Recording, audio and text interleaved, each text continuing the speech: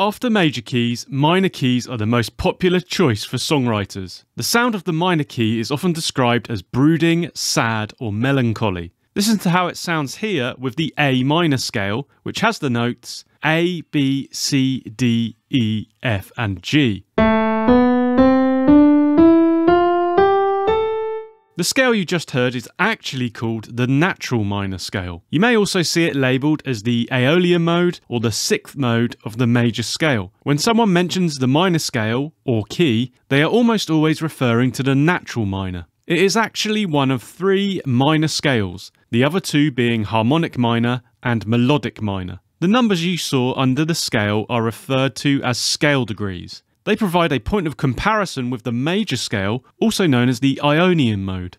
The third note of a scale is important as it will reveal the quality of the scale. Third will have a major sound and flat or minor third a minor sound. Another minor sounding mode is the Dorian mode. If you compare it to the Aeolian mode, you'll see that the only point of difference is the natural/minor 6th note. So 2 notes you really want to focus on in minor melodies are the flat 3 and the flat 6. In the key of A minor, these are the notes C and F. Here's a very simple melody that highlights these notes.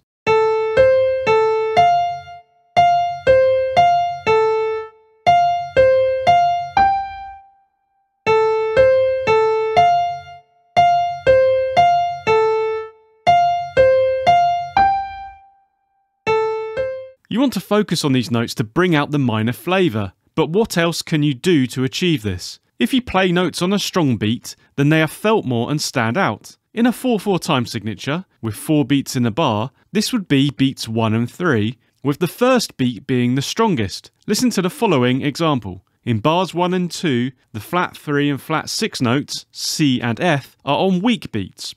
In the second half, they fall on strong beats 1 and 3.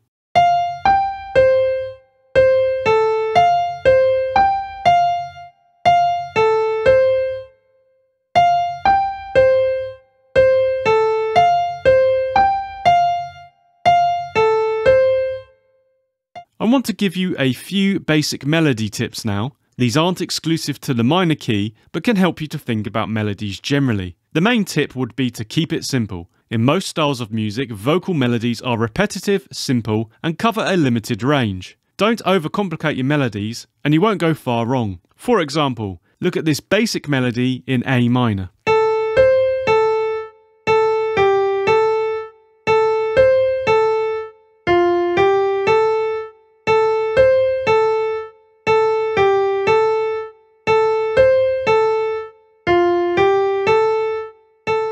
When creating melodies, it is important to consider the shape of the pattern. Melodies can move downwards or upwards, in small steps or big leaps. This can take you into different octaves. You may have spotted in the previous example that it dipped into a lower octave. Balancing the movement or shape of the melody is another important part of creating and maintaining interest. Look out for the leaps and steps into different octaves in the next minor example.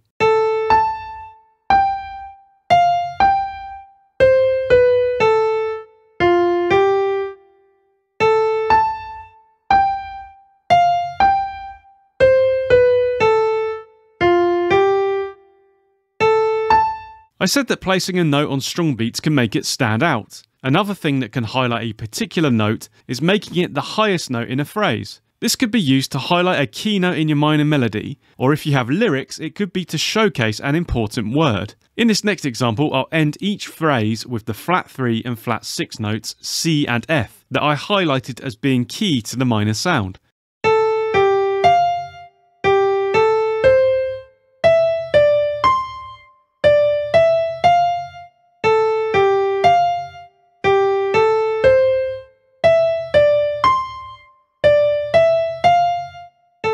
Melodies don't live in isolation. They have a strong relationship with harmony, or in other words, chord progressions. Let's now look at how this relationship works. A melody can be written from 2 broad approaches. You can write the melody first, and then fit chords to the melody, or you can write the chords first, and then the melody. The second approach is the most common, probably because it is easy to strum chords on a guitar, or play them on a piano, and then sing along. If you look at a lot of popular songs, you'll see how the chords directly influence the melody with the choice of notes. If you have an existing minor key chord progression, you can start with this and create a melody for it. You can of course use the tips and ideas already discussed, but now you have a few more things to consider. The easiest way to build a melody from chords is just to use chord notes. Each chord will be constructed with several notes, and whilst that chord is playing, you can use these notes to create a melody. For example, a popular minor key chord progression is 1, 5, 6, 7. In the key of A minor, these chords would be A minor, E minor, F major, and G major. A minor has the notes A, C, and E minor has the notes E, G, and B, F major is constructed with F, A, and C, and G major uses the notes G, B, and D. In the next example, I'll construct a melody using only these chord tones. A minor and E minor share the E note, so also listen out for how this sounds when it is held over the chord change.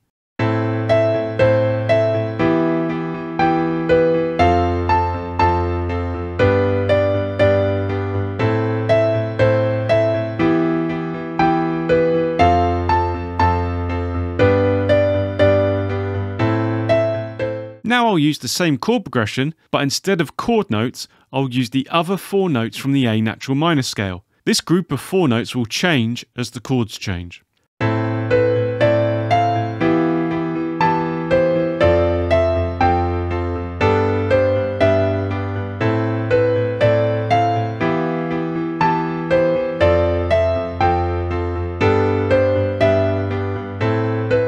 The chord note melody feels really safe, and if you place these notes on the strong beats in a bar, it feels even safer. Notes from outside of the chord sound tenser and unsettled. The level of tension depends on several factors. If it's in the scale of the key, then it will have some tension, with different levels within this. And then if you want greater tension, you can reach out for chromatic or Aeolian notes. Writing a melody is a balancing act, building up tension and then resolving it by selecting these different notes. Something you may have seen in songs is the use of borrowed chords. This is where chords from a parallel key are used in the current key. If you want a full explanation, then watch the playlist linked at the end of this video. A parallel key has the same root or tonic note, so with the examples in the key of A minor, you could borrow from A major, A Dorian, A Mixolydian, etc. This introduces chromatic notes to the song that are outside of the existing key. These tense Aeolian notes can be very noticeable in your melodies. But as discussed earlier, if you use chord notes, then they feel safer. Look at the following example with the chords 1, 7, 6, major 5. The major 5 chord can be borrowed from the parallel major, Lydian, and harmonic minor keys. There is a single chromatic note, G sharp. It is the only chromatic note used. It falls on beat 2 of the 4th bar, so is not prominent, and it features in the underlying borrowed chord.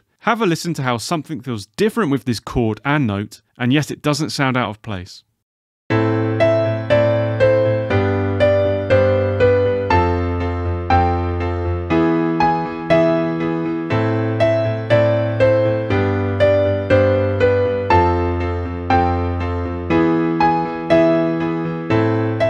You saw at the beginning of the video that the major scale has 3 notes different to the minor scale, 3, 6 and 7. If you want to add a bit more tension and interest over your borrowed chord, then you can use all of these notes whilst the major 5 plays. You could do this with any borrowed chord, providing more of a glimpse into the parallel key. In the next example, I'll use the 1, 7, 6 major 5 progression again. I'll start by repeating the first phrase 3 times. This is a common technique in melodies. Although the notes stay the same, the relationship to the underlying chord notes change as you progress, creating a pleasing difference throughout. When the final borrowed chord arrives, I will use all 3 notes of difference highlighted earlier. Listen to how the notes not in the underlying chord sound more tense and out of place.